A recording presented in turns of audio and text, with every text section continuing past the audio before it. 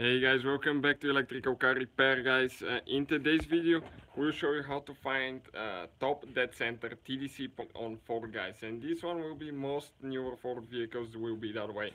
Especially we'll be demonstrating here on an Ecoboost turbo engine, but I know for sure that some actually 1.6 regular engines in Europe will be that way too. So let me show you what we'll be using. For that 1.6 Ecoboost, we'll be using that timing too.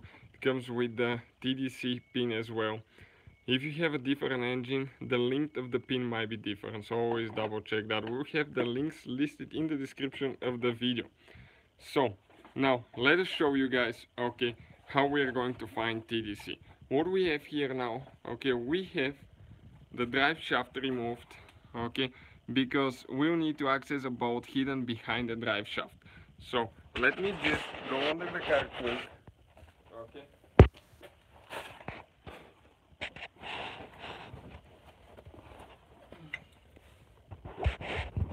Okay, 1 second.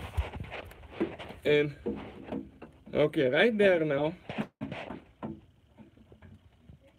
there is one bolt. Okay, this bolt right here that we'll need to go ahead and remove. This one is with a 10mm socket. Go ahead, pull it out, guys. Now, in the place of that bolt, we're going to place our pin.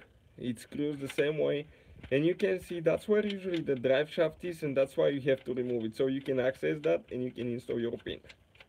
Get it tight. You can just do it by hand. Now, let me get out quick. Okay, and now, in our case, it's with 18mm. We're going to turn the crankshaft. We're going to go, okay, we'll go clockwise. But let me show you now. Let me show you. I'll have the, okay, I'll have the pin here, but do not place anything inside your cylinder. That's just for demonstrational purpose. How it's going to go up when we turn the engine clockwise. Okay, a little bit more. Okay, this is it. This is top dead center. It doesn't go more up. You start going down again. Now, never ever turn the engine backwards, but if we do, listen now how it's going to hit the pin. Okay, this is it. We cannot turn it more. All the way clockwise now. This is top dead center.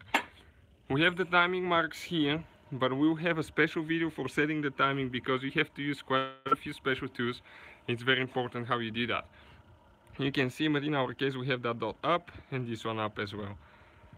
So that's how you set the top dead center on Ford, guys. We'll be having the timing video, as I said.